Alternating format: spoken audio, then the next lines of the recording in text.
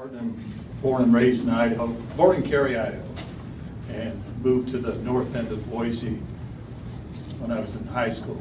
And I'm running for ACHD because I see that there's really a need for change. ACHD is launching into a new era. Elon Musk invested $6 billion in Reno to develop batteries for cars. We're going to see the dynamics of ACHD change. I want to be a part of that. With the new technology we're seeing with batteries, we're going to be driving vehicles. Are we putting charging stations where they need to be? So I'm concerned about the technology that we're not looking out for. And I think that the acronomy that exists between the various agencies needs to stop.